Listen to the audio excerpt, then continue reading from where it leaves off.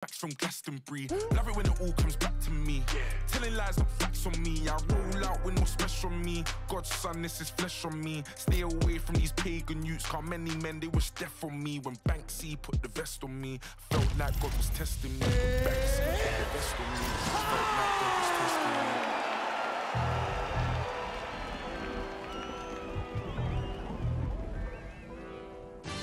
And coming up next, it's a UFC welterweight division matchup.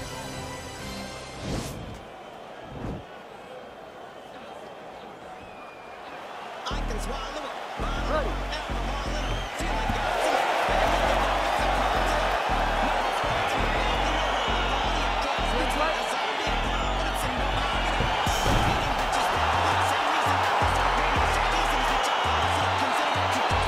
So here we go with round one. Seems to be a situation in which he wants to do everything in his power to keep this fight on the feet. He'd appear to have a lot of advantages at distance. We'll see if he can get it done tonight. Yes, he has all the advantages because we don't see many specialists anymore in the UFC. Guys can generally do everything, but this guy is a jiu-jitsu player. He wants to get the fight to the ground and start to weave his web of traps to try and find a submission. This striker needs to maintain his space. He needs to make sure he is not on the ground. Avoid it at all costs. Punch over the top. These guys throwing early. Lands a big elbow there. Oh!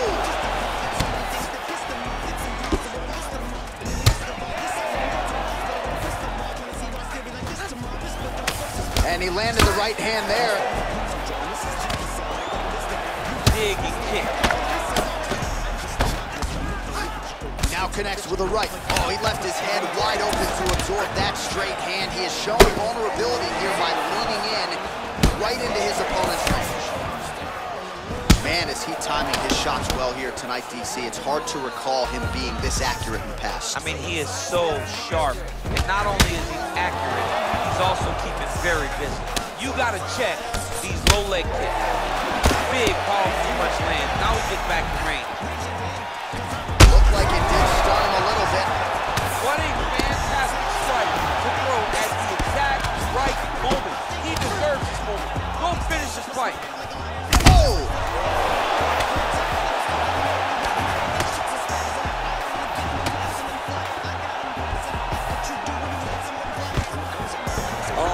Beautiful level change.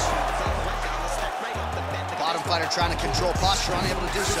And now he's in a lot of danger. He's got to grab that head. Now the guy's got arm bar. He's attacking it on him.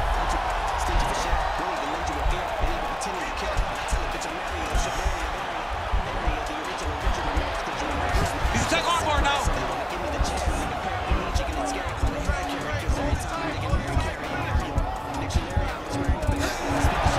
Continuing to try to manipulate the head here. Nice hammer fist. Wow.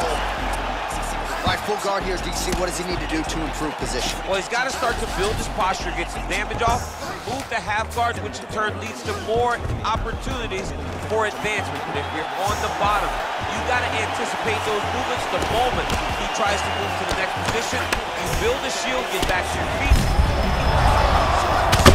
You don't really stay. There it is! It's over! Just the way he drew it up as he gets the knockout victory here tonight. It's hard to land a strike more flush than he did right there, and I'm not even sure the opponent saw it coming. So they'll see the replay and probably shake his head, but ultimately this is a huge result and a huge win for that fighter here tonight.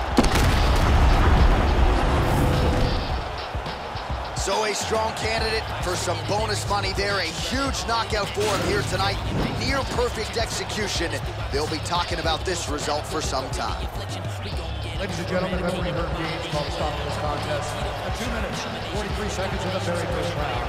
For the winner by knockout!